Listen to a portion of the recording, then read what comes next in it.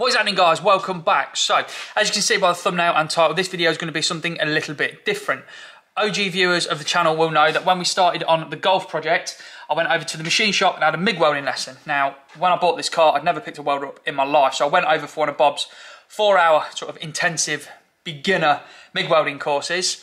And we've been chatting on and off since, and he said, come over, have a TIG welding lesson. Now you've got that motorbike project on the go. So, that's exactly what we did. Now, this lesson is obviously 4 hours long. I was there for about 6 in total because we were talking. But this is a 4-hour lesson condensed down into about half an hour. So there's information missing. It might not completely make sense, but you get a good overview of what you get from the lesson. This video isn't sponsored by the machine shop. I just truly believe that what they're doing with the lessons and the whole workshop and pay and play service they're offering is absolutely brilliant. When I was over at the machine shop, me and Bob got chatting and he wanted to give me a code to give to you guys so you can get yourselves 10% off any lessons that you book with him. Visit the machine shop website and use the code DANDAN1 to get yourselves 10% off any lessons booked. Right, let's get on with this welding lesson. So here we are at the machine shop then. This is Bob. Bob's the man that does all the lessons and generally owns the place. So do you want to explain a little bit about what the machine shop is and what people can get that come in?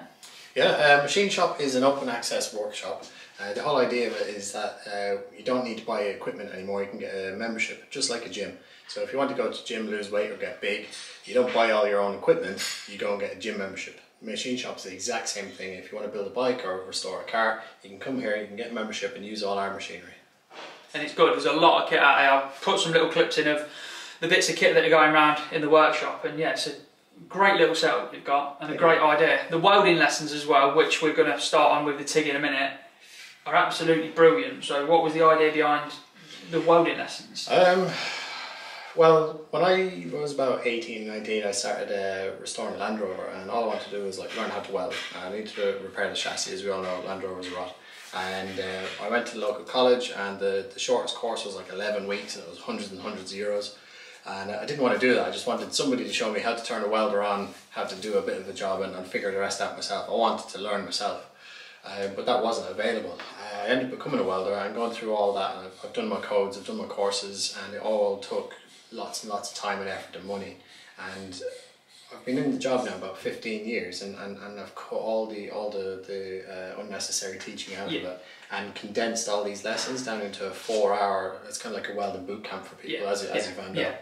It is, I found from when we did the MIG one, it's exactly what I wanted. Like you say, you don't just sit in a classroom and have someone telling you this, that and the other. You just want to be sat there and say, right, this is how you turn it on, this is what you do, have a go. Yeah. And it works. Yeah. And it really does work. Yeah. We cut literally all the theory out of it because no welder's ever become good from reading a book. So you're in and we're welding within 5 minutes. Yeah, great lessons, great place. Have a look at the website. If you've not already, go and get yourself booked in for a welding lesson, because I know it's one of them things you always wanted to learn, so now is the time. Right, should we make a start on this lesson? Yeah, cool. Let's go.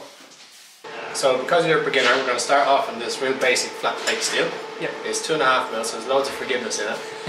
Yeah, you won't be able to burn through. Welder's set up, ready to go.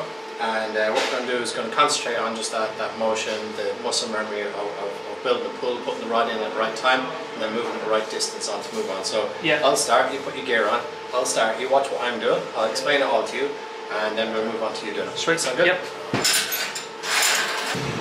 So obviously the most important thing is PPE, and I wear it all of the time. So you want to protect all exposed skin.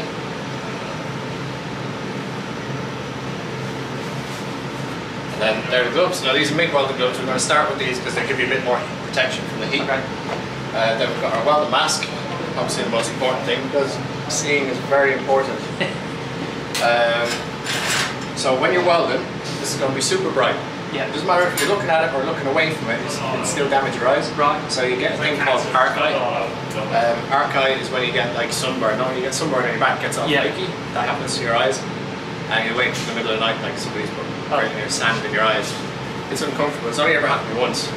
But I'm quite careful with it. So we've got a foot pedal down here. As soon as your foot is near it, the mask is down. Yeah. Okay. So as you know, we've got an active mask, and that will engage when we're welding. So we've got gloves on.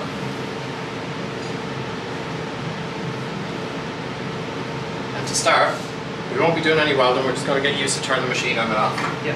So this is our TIG torch. Put our elbow under the wire and we hold it like a pencil. Right. Yeah. Get your hand planted, nice and comfortable down. Yeah. At the very top there's a thing called a tungsten. So the tungsten carries the electric up the line. Yeah. And then the electric jumps from the tungsten to the workpiece. Yeah. And that's the area of most resistance. That's what creates the heat. So we're just going to get used to starting up the arc and start welding. Yeah. Yeah. So mask down. Ready? Yep.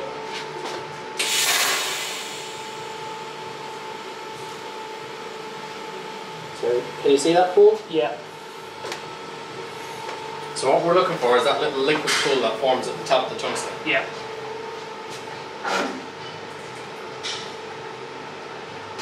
Just turn the welder up a little bit so the pool is a bit bigger.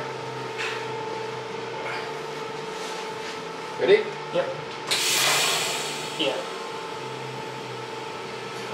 See how I can move it around? I can Yeah, steer it. Drag it around with me.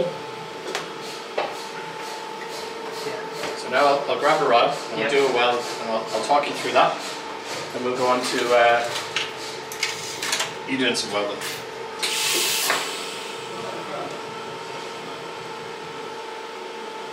So once we have the pool established, Yeah. it's about 6 mil wide.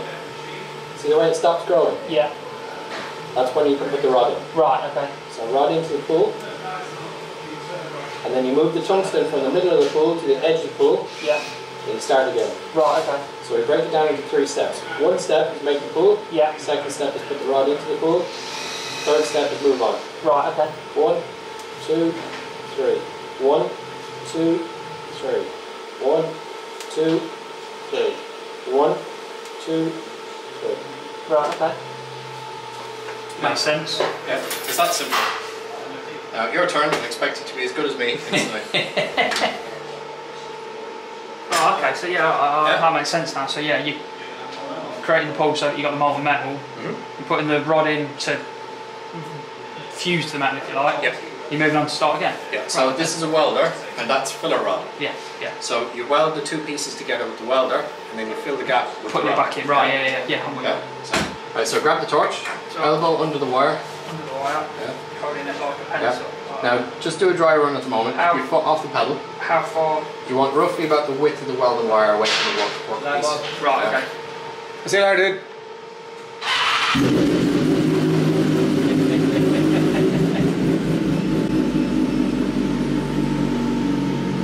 Roughly about the width of the welding wire. Yeah. So kind of like a feeler gauge when you're doing tappets. About that. Yeah. So if you're any closer than that, the rod will get stuck in between the 2. Right. Okay. So that's got a few. That's bad. Yeah. We don't want that. Right. Okay. Yeah.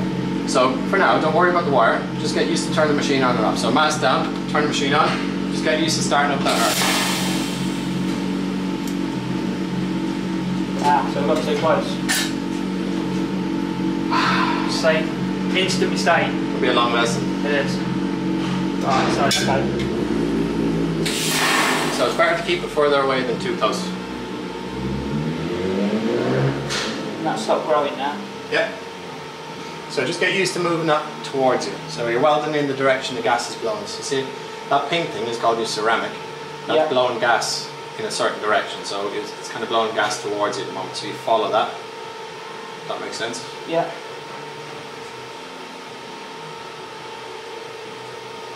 And you take the centre of the arc to the edge of the hole. Yes.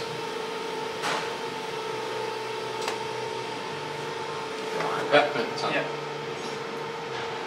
So go again, and you can introduce the rod this time. Always fun. Yeah. You have to get her good and wet now before you put the rod in. Set this roughly to where I want it to be.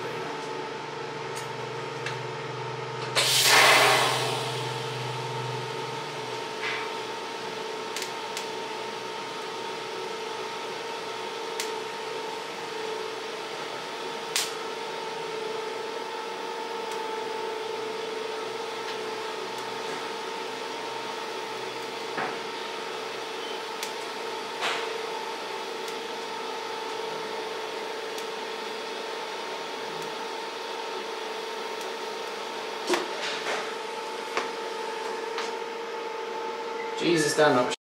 Come on, go again. Too much. What's that then? Is that too much rod going in? Too much rod. So imagine those 3 steps around sliders. Yeah. Those sliders are just the time. So if you spend more time on step 1, it increases the width. Yeah. You spend more time on step 2, it increases the height because you're putting more rod in. Yeah, right. You get more build. And you increase the time you spend on step 3, each weld will come further apart. So if you think of the weld I done there, that's not one weld, that's 6 little welds. Individual welds. Yeah.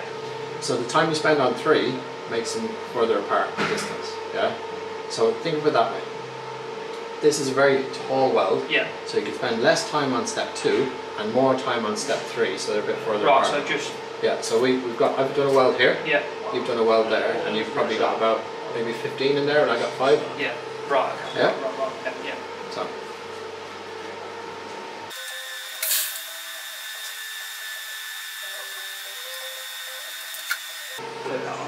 There. Lower. Very good. Very good.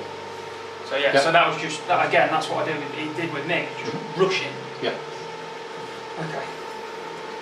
Too much caffeine.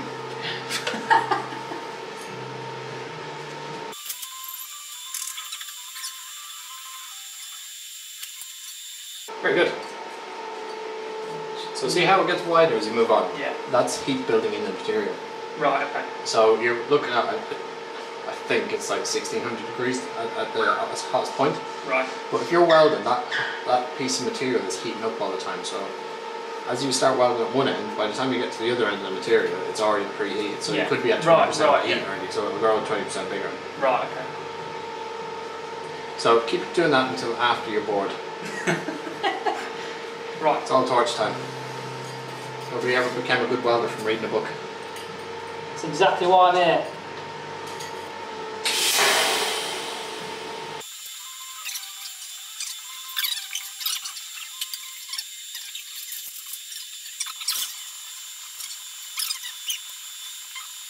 I've gone back to my old ways now, that one. It's alright, you got there, you got there.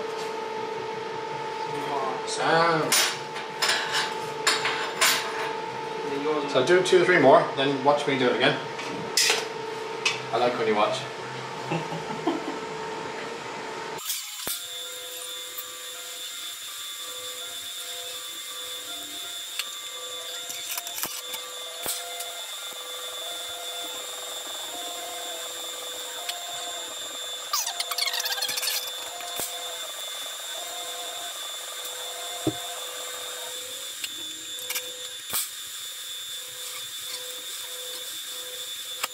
You can see, like, I take care of my nails there. I push back my cuticles. A little bit dirty because I've been working all day. Anyway, yeah. So this is what happens when you f the tungsten. Yeah, when Dan has a go at welding, the tungsten gets contaminated and the top of this is actually broken off. So I'm going to step away for a moment and sharpen it and show you what it should look like. So this is it sharpened, cleaned all the way back. So we leave the tungsten sticking out between 4 and 6 millimeters. Ignore all the foil tape, I put it on there for another reason a few days ago. I should really take that off.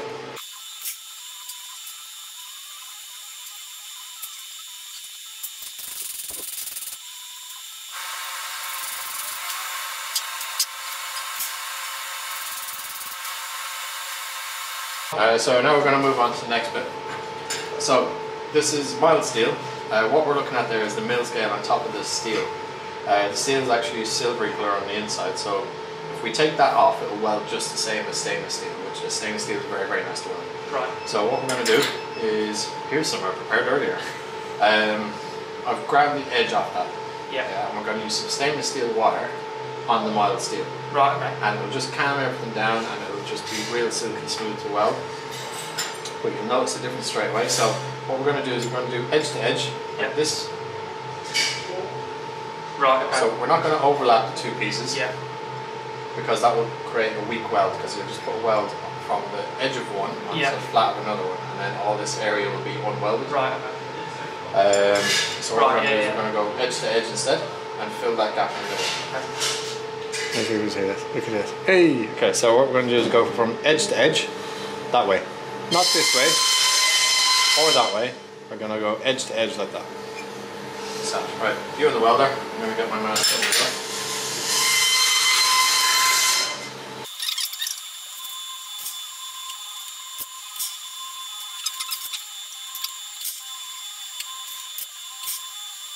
Okay, so we're going to swap your tungsten because you've... No, I don't want to go. Oh, I nearly said the F word. So you've damaged the top. So in real world application, you can weld mild steel with stainless steel rods, but there's no point because that's going to rust. Yeah. You could weld stainless steel with a mild steel rod, but what's the point, because then your weld will rust. There is lots of welding geeks out there that will say, oh, it's incompatible and stress and all that. But from real world applications, it doesn't really make that much of a difference. It's similar strengths. If you ever come across a dirty piece of metal that has heavy mill scale on it, or lots of dirt or rubbish on it, use a stainless steel rod. It tends to calm everything down for some reason. So you get it spitting and popping and that sort of stuff. Use a stainless steel rod. It's a little bit of a trick. It will calm it down a little bit. Yeah. So do you want me to start and I'll show you what we need to do? Yeah. It's pretty much the same thing. So to go through a few technique tips, ABCs of welding, always be comfortable. ABC. So I'm supporting my hand there. Yeah. The closer I can get the support to the workpiece, the better. Because when you're going into the bank to like withdraw all your money to go buy drinking drugs with, you hold the pen there. Yeah. The closer you can get these fingers to the top of the nib, the better your signature will be. Yeah. So it's exactly the same with the welding. So I always get my glove on, and I'm pretty much, if I'm welding aluminium, I'll hold it like that. Yeah. As close as I can, because it's dead steady. You can't get any more steady. But today, while I'm teaching, we go like that. So sometimes I ball up a glove and I hold it with my little fingers like that. Yeah. You can press your hand on that. Yeah, it's there. Yeah. My hand is putting no effort into this whatsoever, and all I do is twist my wrist anti-clockwise To bring it across. Yeah. Yeah. So I can let go of that torch and nothing happens. It just fall off, or it's just resting there, nice and handy. So I'm going to get down comfortable, and instead of getting comfortable at the start of the weld, I know my weld is going to be about 50 mil long, so I'm going to move to here. Yeah. And then I'm going to reach back. Because then, you're getting comfortable to the middle point. Yeah. And what I do is I start to let my hand relax and fall back into its natural spot, and then you can go another 10 mil after that. If you start here, you start to reach, and realistically that weld is going to take a few minutes to do, or sorry, a few seconds to do. So by the time you get there, your hand is fatigued, it's shaking, it's kind of, it's uncomfortable. So get comfortable closer to the end of the weld. Reach back, start rolling.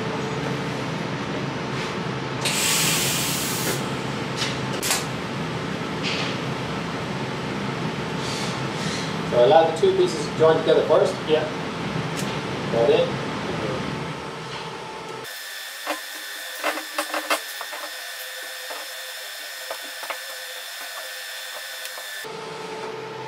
So see how smooth it seems in comparison. Yeah. So what we'll do is I want you to copy that.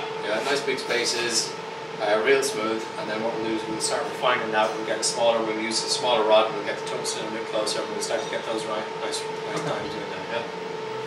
Sweet. Pennies. Stacking those pennies. Stacking them pennies.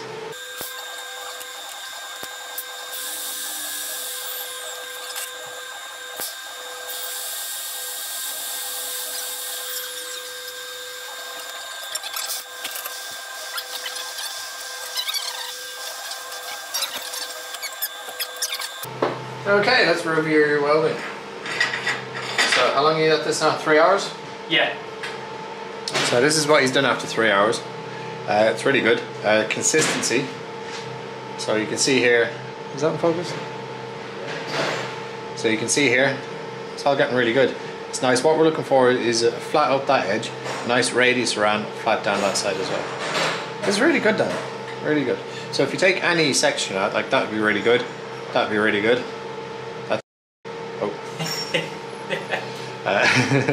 That is not sufficient.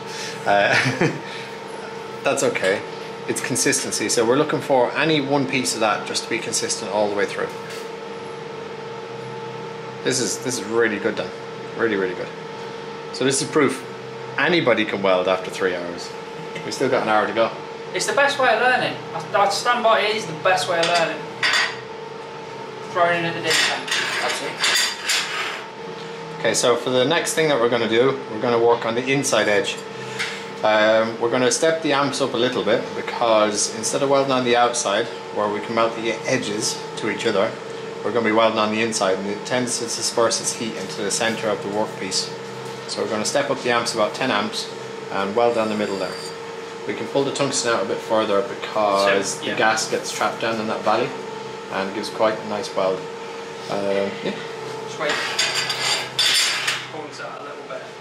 Yeah. So a good tip is pull it all the way up, and then you shove it in, and allow 3 points to touch. So that would be 1 point, 2 point, 3 point. Right, yeah. And that'll set it, tighten it there, and then you're going to hover about 1 millimeter up from each surface. Yeah. Right. Okay. There you go.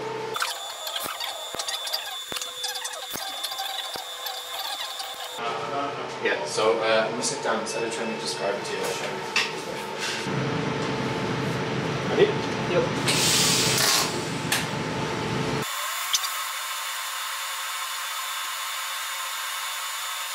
So what you'll find with this is the arc will tend to drift from one side to the other. Yeah. And when the arc drifts, the pool drifts as well. Yeah. So ignore the tungsten. Okay. It doesn't matter if the tungsten's on that side or at the car park, we don't care. We're looking at the pool, we're watching where the pool is all the time. The pool moves over to this side, we have a slight correction, just like when you drive your car down the road. You just minor corrections all the time. The pool goes goes way too far, gentle correction. Okay. Yeah.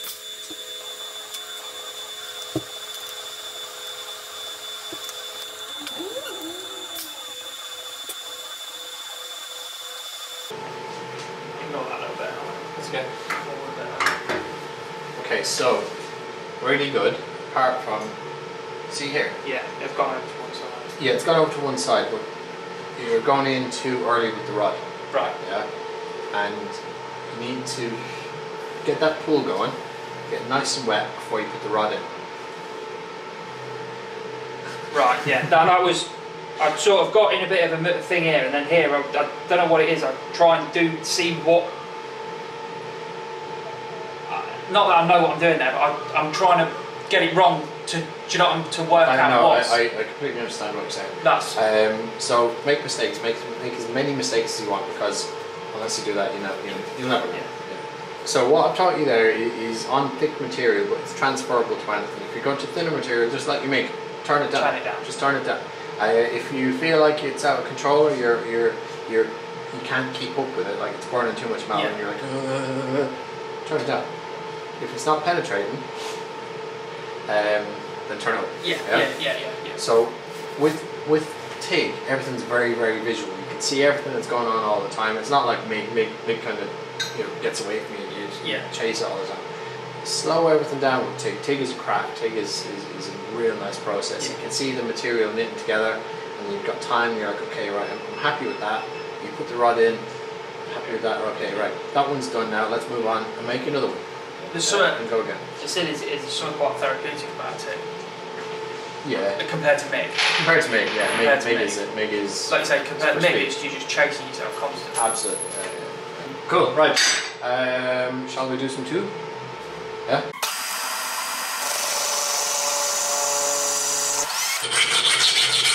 Okay, so tube prep. This is how it comes out of the machine. We've got all this swarf around here at the edge. We don't need that because you can't weld to that. Get rid of it, grind it off. Then you've got these sharp edges at the top. So if you see the tube that goes into it like that, at the edge here you'll have a sharp point. This material is 2 mil thick. As it goes up here, it gets thinner and thinner until it's 1 mil thick, and then it's literally no mil thick. That is not strong. So what we do instead is we grind the tops away here and here. You look at the end, it's now 2 mil thick all the way around. When you put it together, that's where your weld will go, inside. Can you see that? There you go. Inside there. And that's what makes a weld strong. Does that make sense? Yeah. So you have to grind away that thin edge and get some meaty material there. Both sides. A bit of acetone and some scotch. clean it down. It's not hugely important, but it does help. So that piece on top of there, and a nice exact fit as best as possible. And so we want to tack there and there. Yeah.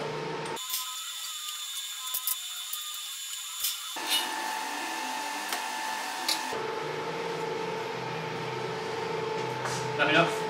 Brilliant, not perfect. Yeah. That both sides? Yeah, both sides. Okay, so I'm going to turn the amps down. We're running big boy amps. I'm guessing that at the moment. Yeah. Yeah. So you tell me whether it's right or wrong. Okay. You'll know instantly if it's not enough power. So I want you to start in that corner there. Okay. Weld up. Right. Yeah. Then turn it around. Start in that corner and weld up. Okay.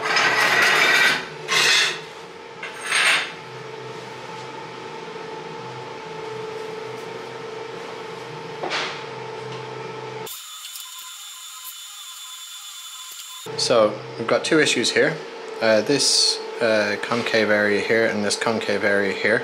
That's called undercut. It's caused by one of two things: too much heat or not enough wire, or a combination of the two. That can cause a stress razor and might crack in that area. So do it again and do it right. So from there up. Yeah. So I'm going to drop your amps by 5. Right, okay. Go for it.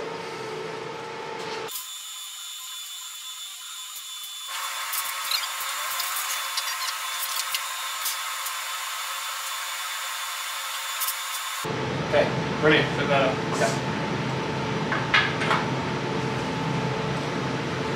So I've turned the amps down and I've asked Dan to add more rods. So notice that we don't have any undercut anymore.